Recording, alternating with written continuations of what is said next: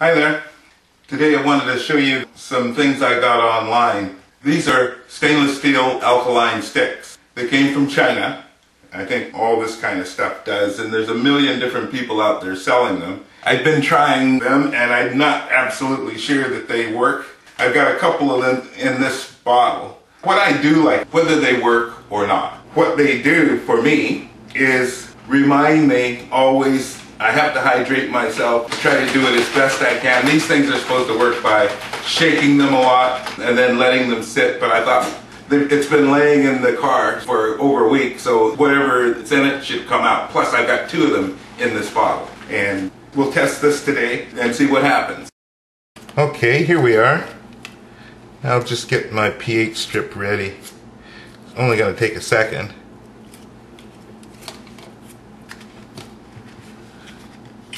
Comes up past the lid, so I know both of them have been covered for a while, so I'm going to put it in there.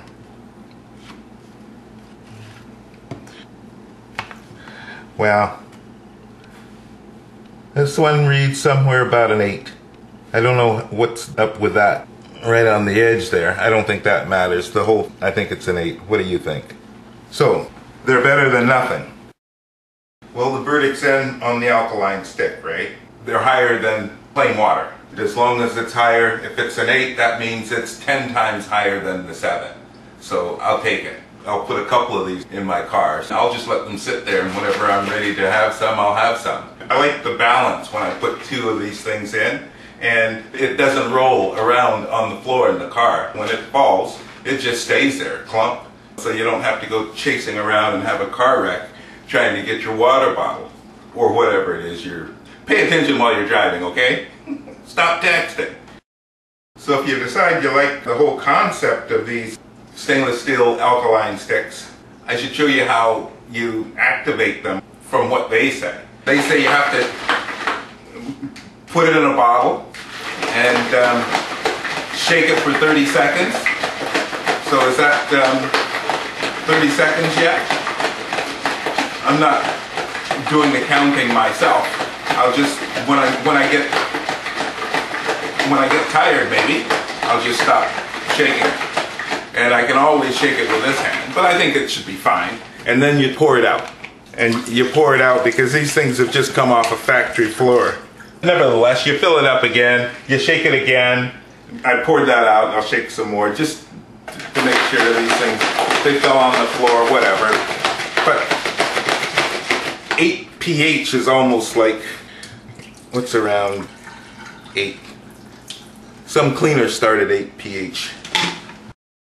Well, you know, the main thing you need to know about drinking water, right? It's for you to hydrate. All of your cells are crying out for water. And if they don't get it, they're going to die.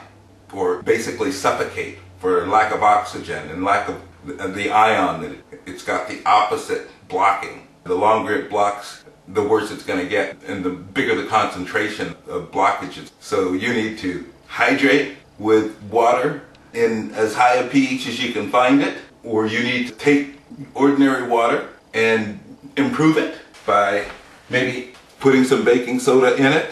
That'll take it up to a 9, absolutely.